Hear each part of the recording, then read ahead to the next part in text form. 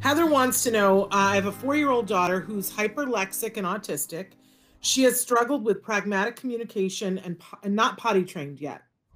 She loves to learn and finds interest in things above her age level. She reads on a 2nd grade level. Favorite book is the dictionary. Should we continue to allow her to learn such a variety of things, or should we focus more on structured learning environment? Well, I want if a kid can read, give them harder books. If they're good at math, give them harder math books, and give them the old-fashioned math books. Give them old-fashioned math books, not this new stuff, and move them ahead. But on the other hand, we've got to learn basic skills, because I'm seeing problems like a 16-year-old student that might be an honor student on the spectrum who's never gone shopping by himself. That's totally ridiculous. So we've got to learn basic skills, but I'd move them ahead on where they have skills, and I'd try to let's broaden that out.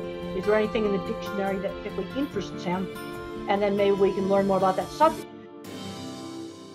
Hey, thanks for watching Autism Live. To subscribe, click here. And if you'd like to check out some more of our videos, click here.